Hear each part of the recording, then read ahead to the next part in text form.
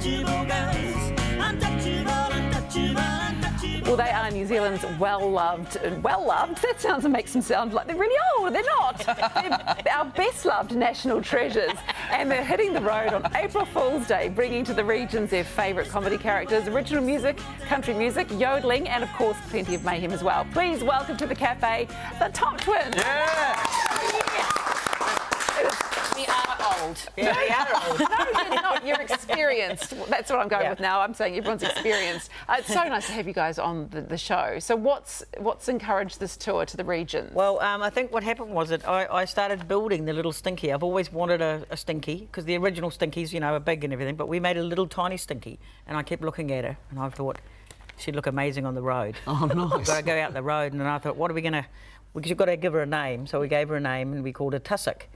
And then I thought, if we head out on the road, Tussock will be heading for the hills. And so that's how the name came about. So it's like a bee tour as well, like, too. you know, We're not going to any of the main centres. Wow, that's... So sometimes, you know, when you do those tours... It's like an A-B tour, because they're really... The little towns, they're A's as well, not the big cities. But it's almost like going back to your roots. When you get to the point, you know, in our life, I think it's 32 years we've experienced. Been touring. Yeah, 32 years. I think that what happens is you start looking for ways of remembering how you've been performing, rather than, you know, trying to make, you know, new roads, and we're going back to old roads. And you don't want to go through the motions, you want to keep something, you know, we've got to keep something, you know, old, and everybody wants the characters, and they, you know, they love Camp Butler and Camp Leader and Ken and Ken, and, you know, we'll probably take, you know, the bowling ladies, and the ginghams will be, you know, in the bag, just in case, you know, it might be a different show. We never quite know what we're going to do on the night either. We just pull out whatever we have in the bag and just decide. Well, I was going to ask you that. How much does it change? Does it just change every night, you know? It changes every night because there's a different audience. Right. So we're using the audience every night, you know, and so you get different people and whatever. Some people are a little bit afraid about coming to a Topp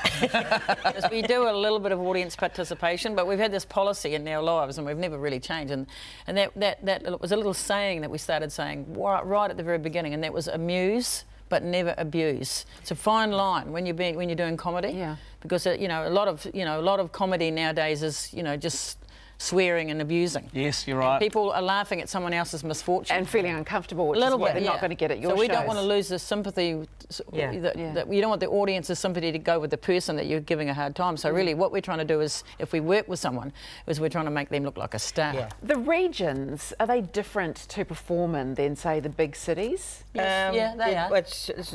It's more costly in the big cities, of course, you know, to go to the big cities. But, you know, they're more appreciative when we go to their little spot. If you go to their little town, they usually come out in their droves, because, you know, they go, well, the Topp Twins have come to our little town, so... It's a big deal. They come out in their droves, We did Puna Kaiki years and years and years ago, and there's more people came to the show than what lived there. How does that work? Yeah, so it's like, you know, they came out of all the hippies came out of the hills.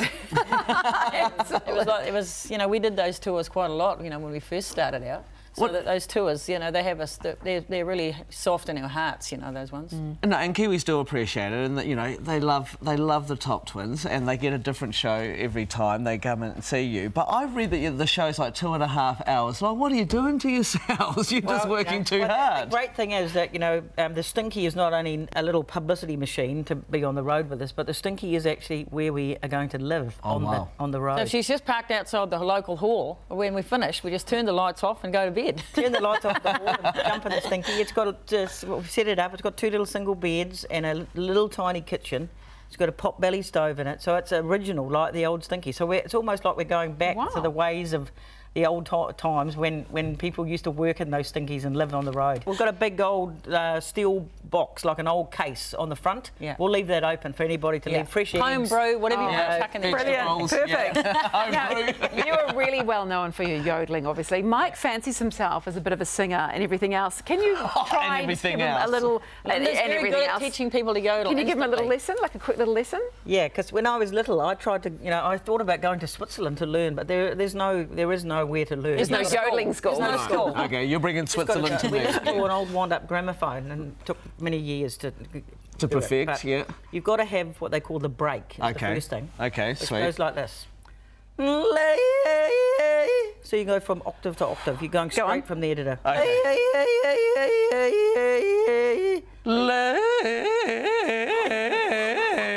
I think I'm breaking. Yeah, that's good. I'm breaking vases. Oh, car horn. More like a donkey brain. little bit of tongue movement there. Okay, a little yes. bit of tongue movement. La, la, la, la, la, la. Now break and the tongue. On the break and the tongue. Yeah. You've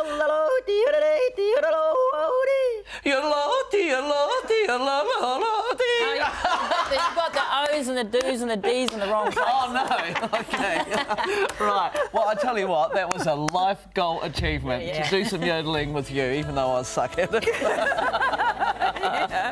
Fantastic. I tell you what, we'll take a break, we'll come back, we'll talk more about, because I want to remind people about that fantastic movie, the documentary of your lives. I've watched that, I think it's brilliant. We'll talk more about that, and we're going to get a performance as well. So right after the break, the Topp Twins, more from them. You don't want to miss it. On the ocean floor lies a secret garden through a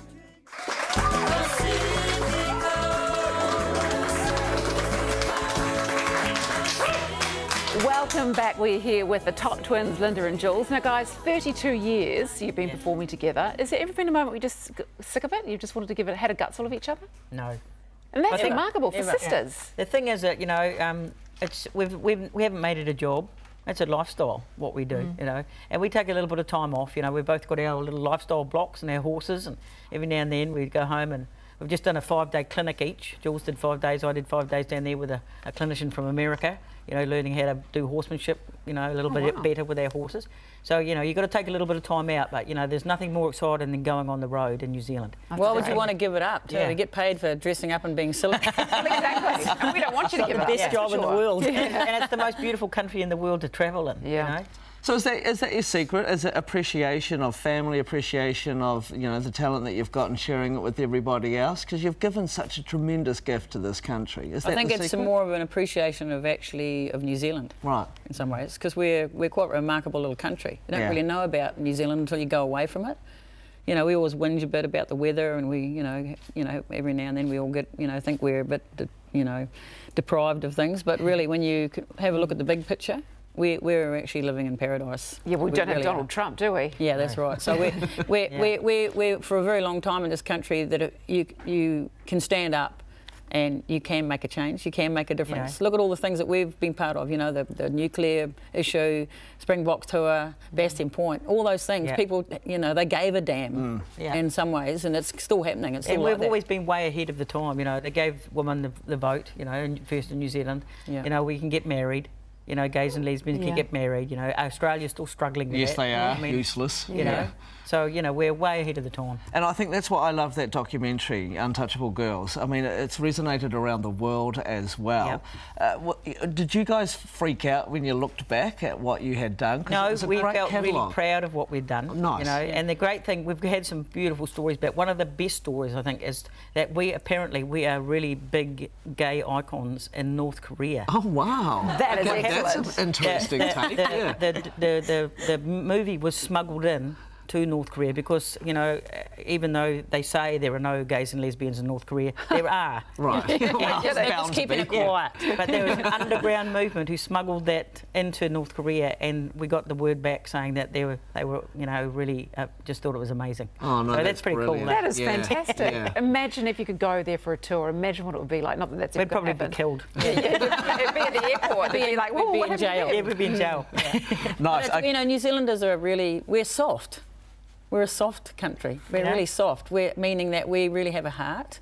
Yeah. We don't mind paying for, you know, for people to be on the dole. We don't mind paying for ACC so that people have, you know, don't have to worry about getting hurt. In some ways, there's a lot of people outside of our country who are like angry about that sort of stuff. You know, I'm not paying for someone else's problem. And really, in a lot of ways, New Zealanders say, oh yeah, I'll give a little bit. Yeah. No, and thank you for reminding us that too, because quite often we forget, you know, we're just too busy and we don't take time to think about those things. That's why we love you too, though. Yes. Look, best of luck for heading for the hills, the tour. We'll give some details on how people can get to that very soon. It starts April 1st, but right now, a performance, please. We'd love to hear you. What are you going to do for us? We're going to sing a song called Tomboy. Yes. And we're actually, this song's all about us growing up, but it's also, there's this huge sort of amazing thing that's happening. Young women are heading into the hills and working on big high country stations. I've met about sort of 10 young girls just in the last couple of months who are actually working on big hill country stations. They've got a horse, a big team of dogs, and out they go, mustering. And so we're going to dedicate that to all the girls up in the hills. Awesome. Nice work. OK, folks, here it is. The Topp Twins with Tomboy. Yeah.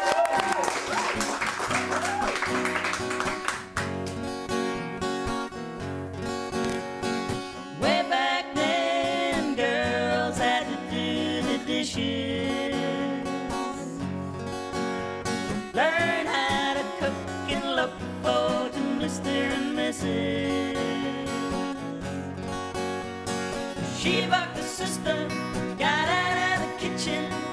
Now she's riding the race. Oh, this girl will never change. This girl will never change.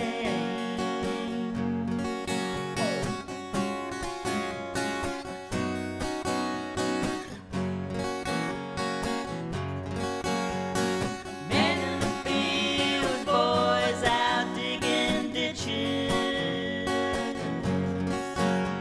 She rolled up her sleeves and stole her brother's breeches.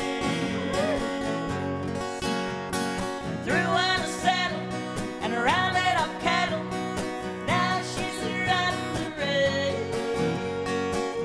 Having a yodel, buddy? This girl will never change. This girl will never change. Take a break, Joe.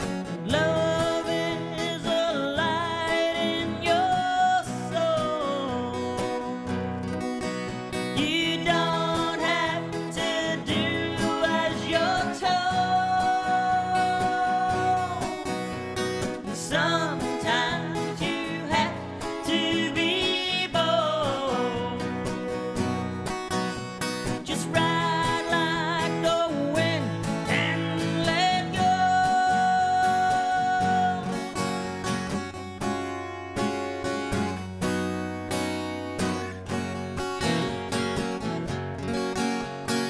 Way back then, that's what you called a tomboy.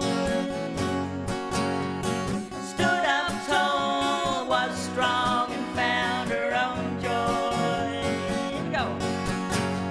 She's quietly loud, stood out in the crowd, and now she's riding the race. Oh, this girl will never change. This girl will never change. Way back then, that's what you called a tomboy.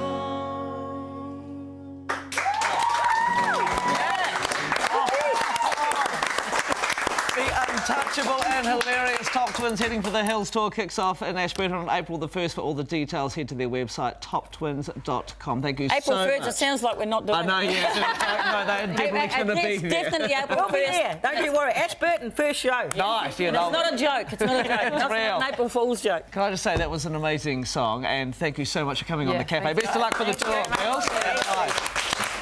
OK, it's time to catch up with Holly.